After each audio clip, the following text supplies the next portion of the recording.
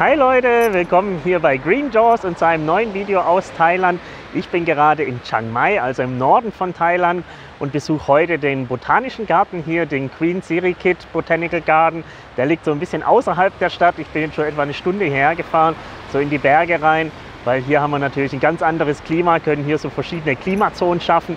Mit Gewächshäusern können wir hier wärmere Gegenden darstellen. Natürlicherweise haben wir hier dann eben eine Nachtabsenkung, wo man auch Pflanzen aus gemäßigten Zonen kultivieren kann. Und deswegen ist der botanische Garten hier auch was ganz Besonderes, hat eine große Vielfalt und natürlich auch ein paar Karnivoren zu bieten. Und das wollen wir uns jetzt alles anschauen. Los geht's!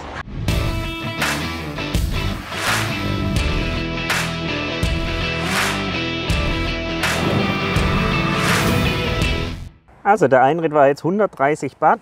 Und ich habe auch noch diese Übersichtskarte bekommen und ein bisschen anders als bei uns, weil man fährt hier eigentlich mit dem Auto oder Motorrad dann eigentlich hier die ganze Zeit durch den botanischen Garten durch.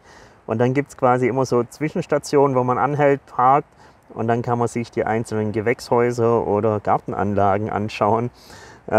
Okay, bin ich so nicht gewohnt, aber gut, dann machen wir das halt jetzt mal so. Der erste Punkt ist hier diese Banana Avenue. Ist schon ziemlich cool hier, weil links und rechts riesengroße Bananenstauden steht, durch die man dann durchfahren bzw. durchlaufen kann. Das sind auch alles verschiedene Arten und alle haben auch Schilder dran, aber leider immer alles nur auf Thailändisch. Hier ist aber gerade eine Blüte zu sehen und auch schon ein paar erste Früchte. Guckt mal. Und die Sorte kenne ich auch, die sind sehr, sehr lecker. Hier gibt es auch viele Schautafeln, wo viel erklärt ist, aber alles eben nur auf Thai. Hier, Musa Lasio Kapa, die habe ich auch, die Golden Lotus Flower. Das ist eine super schöne Banane, also die Blüte. Und was haben wir hier? Ja, hier ist so die ganze Morphologie erklärt, wie alles aufgebaut ist. Da sogar auf Englisch, das versteht man. Und dann hier einfach so ein bisschen wie Bananen verwendet werden im Buddhismus, was man daraus machen kann. Oder auch eben als Verpackungsmaterial, besonders für Essen hier. Und ja, hier gibt es auch wieder leckeres Essen drauf. Der nächste Stopp ist hier im Ingwergarten und Ingwer ist hier in Thailand ein sehr, sehr wichtiges Gewürz, was sehr viel in der Küche verwendet wird. Ingwer, die Pflanze selber, findet sich aber auch im Alltag ganz oft wieder in verschiedenen Parfümen, verschiedenen Pasten, Salben und es wird auch im Buddhismus natürlich verwendet. Gerade die verschiedenen Blüten ist also eine sehr wichtige Pflanze für die Thais und hier haben wir also ganz, ganz viele Arten auf einem Haufen, weil hier in Thailand wachsen wirklich sehr, sehr viele Arten. Ich glaube so an die 300 Arten der Welt, weil ich glaube so 1200 verschiedene Ingwerarten gibt es ungefähr und ist also schon eine ganze Menge.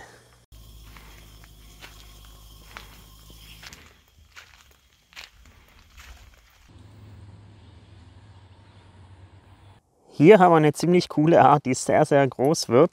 Und Ingwer wächst ja immer ziemlich gleich. Also wir haben hier das dicke Rhizom und das ist auch das, was man nachher isst. Und da kommen dann abwechselnd immer die Blätter raus. Und bei dieser Art hier sind die Blätter wirklich an die 4 Meter hoch. Das ist also eine gigantische Pflanze, die hier steht. So, jetzt haben wir alles drauf. Und die ist auch gerade in Blüte. Die hat eine schöne rote Blüte. Hier können wir so die Samenstände sehen. Oder das sieht aus wie so einzelne Beeren hier. Und hier drüben, da haben wir ein paar offene Blüten davon.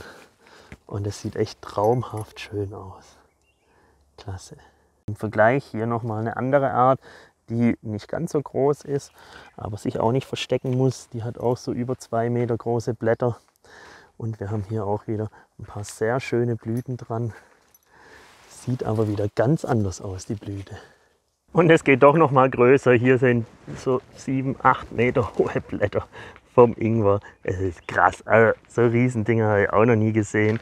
Und Ingwer ist ja eine tropische Pflanze, die so im tropischen Regenwald zumeist so auf dem Boden wächst, also auch nicht so hohe Lichtansprüche hat. Und ganz unterschiedlich. Manche wachsen saisonal, ziehen sich dann also zurück, haben eine Trockenzeit. Andere wachsen das ganze Jahr tropisch durch. Und ja, sehr interessant auf jeden Fall. Und echt toll angelegt. Hier ist übrigens mein Moped. Ich habe es noch nicht so ganz rausgefunden, wie es funktioniert, weil man ja hier die ganze Zeit durchfährt und dann immer anhalten kann. Aber irgendwie haben sie die Parkplätze vergessen. Und naja.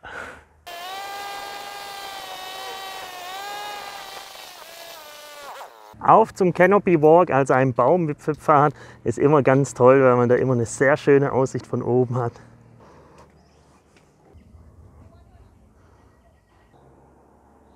Hier kommt jetzt wahrscheinlich der interessanteste Teil hier im ganzen Botanischen Garten. Hier sind die Gewächshäuser und da finden sich natürlich die interessanten Pflanzen drin, die ganzen botanischen Sammlungen. Ich habe schon auf ein paar Bildern gesehen, es gibt eine riesengroße Kakteensammlung, die echt super aussieht. Und auch schon hier, wie es im Park außen aussieht mit diesen riesen Wasserfontänen, das hat schon was.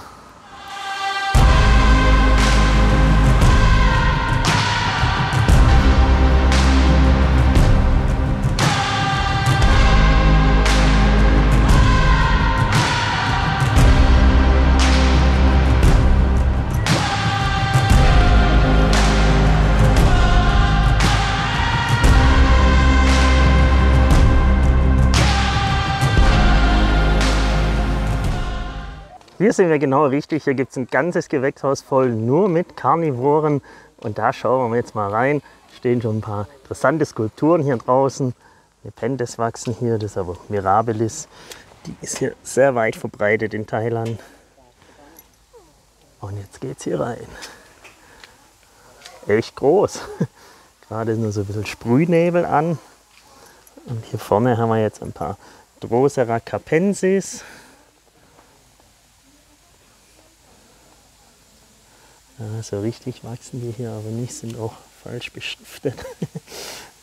Dann haben wir hier weiterhin Sarracenia purpurea, wahrscheinlich eher eine Hybrid, wobei ein paar Fliegenfallen, die für thailändische Verhältnisse echt gut aussehen, weil ich muss dazu sagen, es ist ja ein tropisches Land, Thailand, und trotz dessen, dass wir hier im Norden sind, sind die Temperaturen doch nicht so ideal für die ganzen harten Karnivoren, also wie die ganzen Sarracenia und Fliegenfallen.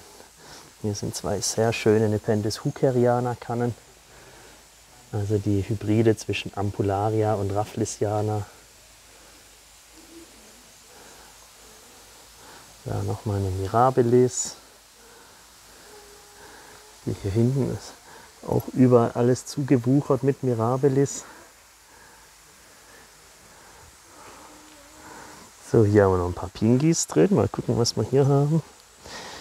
Gigantea mal Moctezumai. Das hier sieht stark nach Weser aus. Könnte aber auch Moranensis sein. Jo. Das sieht aber sehr nach Tina aus. Ja, auf jeden Fall Tina. So, hier haben wir nochmal ein Display mit Fliegenfallen, Capensis, Drosera binata, auch richtig bestimmt. Aber ich würde mal sagen, die haben alle ein bisschen Lichtmangel. Sie könnten doch mehr Sonne haben. Die sind sehr, sehr grün. Hier haben wir nochmal Pingis, jede Menge. Da ist sogar eine echte Gigantea. Das erkennt man auch daran, dass die Unterseite hier mit Klebedrüsen übersät ist. Das macht nämlich Gigantea als einzige Art. Und das andere hier sind Pinguicula aphrodite. Die sehen eigentlich ziemlich gut aus hier. Da haben wir noch Sarracenia Scarlet Bell, Psittacina Hybride. Schön angelegter Sumpf. Bloß so die Begleitpflanzen, die sie da mit reingepackt haben, die gefallen mir nicht so, weil die nicht so das natürliche Habitat entsprechen. So, was haben wir hier? Kleine Aquarien. Schauen wir mal da rein. Ja, ich würde mal sagen, das ist sowas, wie man bei uns im Baumarkt findet. Eine Fliegenfalle, Adelae, eine Leucophylla-Hybride und auch hier wird gefüttert. So, hier sind wieder riesengroße Nepenthes. Ja, da oben auch Mirabilis, ja. Die wuchern auch ziemlich und haben ziemlich viele Samenstände dran. Das finde ich ja noch scharf hier, diese Venusfliegenfallen-Skulptur. Sieht ganz witzig aus. Kabelbindern gemacht, die Zähne hier.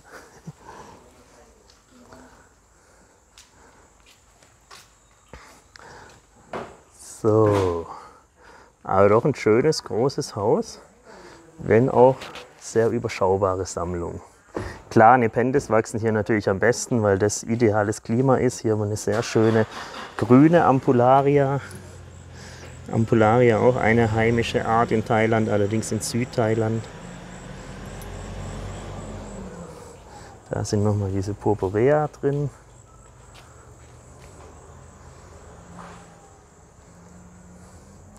Ja, ich denke mal von der Gestaltung her ist es echt nett angelegt. Aber es wäre, finde ich, immer schöner, wenn man so natürliche Habitate nachgestaltet und versucht mit entsprechenden Begleitpflanzen zu arbeiten. Aber für alle Pflanzen, die halt nicht aus dem asiatischen Raum stammen, ist es halt sehr, sehr schwierig, die hier entsprechend zu kultivieren, dass sie eben schön aussehen. Also gerade Fliegenfallen, Sarracenia, winterharte Drosera, sowas geht halt hier gar nicht. Wobei es ja auch tropische Formen gibt von Drosera rotundifolia und intermedia. Das könnte man durchaus auch hier probieren. Hier haben wir nochmal sehr schöne Kannen dran.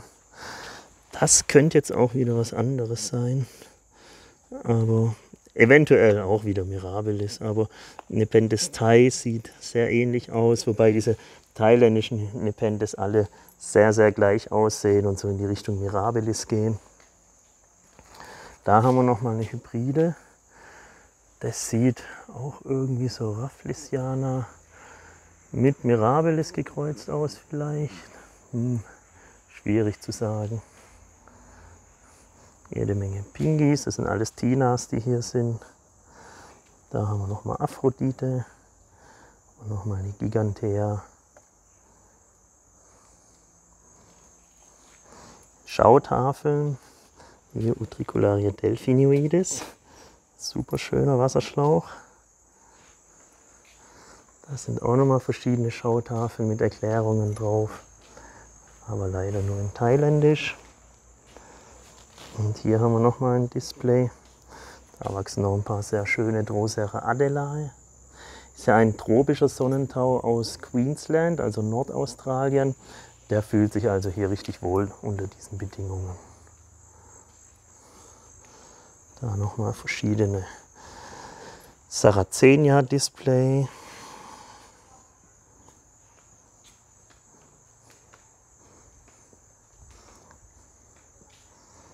Und Capensis wachsen auch hier überall. Vielleicht mal ganz interessant, was die hier als Substrat verwenden. Das schauen wir uns mal genauer an. Das interessiert mich nämlich auch sehr. Also das sind auf jeden Fall Kokoschips. Das Sphagnum erkennt man hier ein bisschen, zumindest direkt um die Pflanzen herum.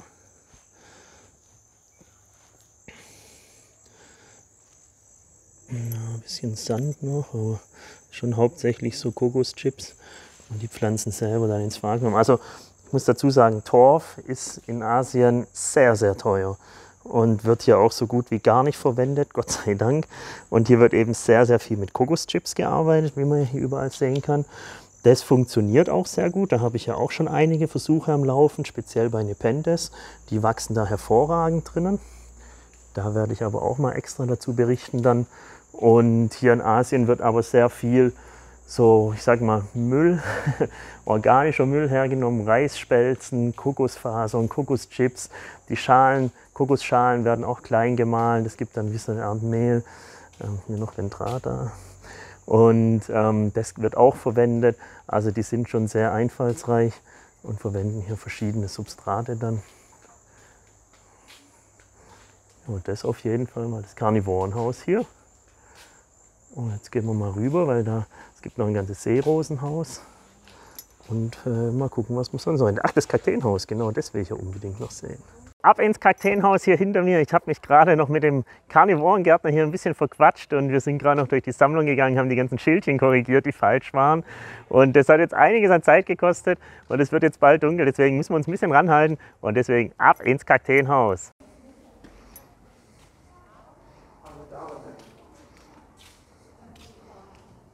Das ist also das Zentrum hier im Kakteenhaus und hier haben wir ganz viele Echinokaktus und die sind auch schon sehr alt in der Größe. Also so ein Kaktus ist bestimmt schon 100 Jahre alt, kommen aus Mexiko, werden bei uns auch als Schwiegermutterkaktus bezeichnet. Und hier sind auch noch ein paar große außenrum, die auch schon sehr, sehr alt sind. Sieht auf jeden Fall sehr stark aus.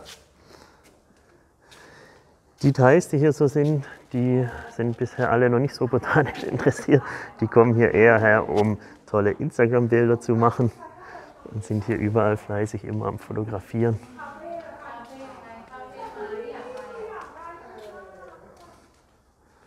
Aber sonst alles sehr, sehr schön. Aber so Kakteenwelten sind eh immer richtig toll und so Steinlandschaften sind halt auch super pflegeleicht, deswegen sehen die auch immer schön aus und es gibt keine braunen Blätter, die da drin rumliegen können oder so. Es ist immer schön sauber. Das sieht klasse aus hier.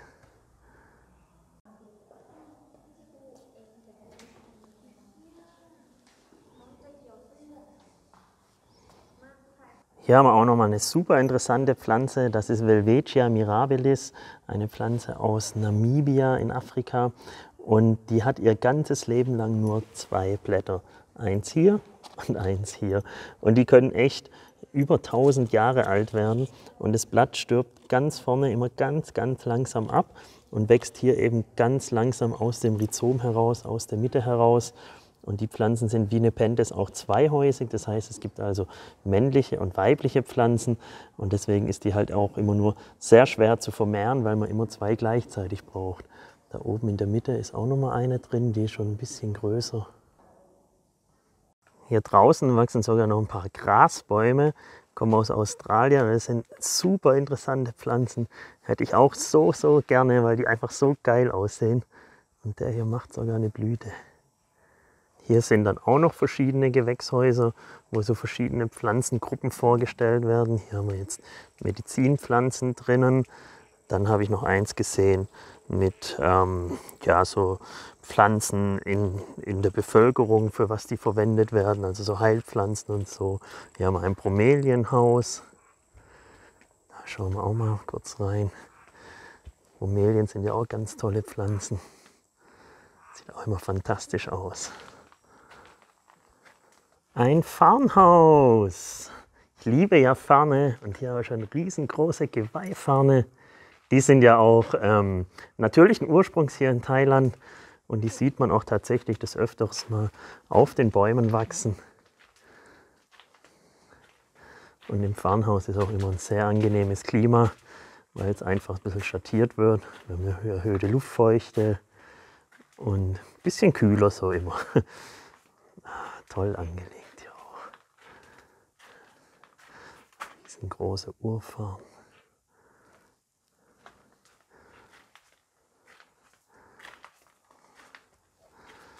Und jetzt wird es aber leider gleich schon dunkel. Aber wir sind jetzt eh schon so gut wie durch hier im Park und haben so die meisten Sachen gesehen. Ich denke, ihr habt jetzt mal einen ganz guten Eindruck bekommen, wie so ein botanischer Garten in Thailand aussehen kann. Und vielleicht schafft ihr es ja auch mal hierher, wenn ihr hier in Chiang Mai seid. Wenn man botanisch interessiert ist, ist es auf jeden Fall ein Besuch wert. Das war es also von mir hier aus dem Botanischen Garten in Chiang Mai. Ich hoffe, ihr habt die Tour genossen. Mir hat es auf jeden Fall super viel Spaß gemacht. Vor allem habe ich jetzt am Ende auch noch mal ein kleines Gespräch hier mit dem botanischen Leiter gehabt. Und er hat mir auch noch mal hinten so ein paar Sachen gezeigt. Die haben da ein ganz interessantes Haus, wo nur so Limestone-Pflanzen drin sind, aber nicht für die Öffentlichkeit zugänglich. Deswegen konnte ich da leider auch nicht drin filmen. Aber wir wollen mal ein bisschen in Kontakt bleiben und ich habe ihm auch versprochen, ein paar Samen zu schicken. Da waren sie auch sehr interessiert dran, dass sie ihre Karnivoren-Sammlung noch ein bisschen aufstocken. Also vielleicht entsteht da ja noch ein schöner Austausch. Ich hoffe, euch hat es auch gefallen. Dann gerne einen Daumen nach oben geben und wir sehen uns im nächsten Video wieder. Bis dahin, euer Matze. Ciao!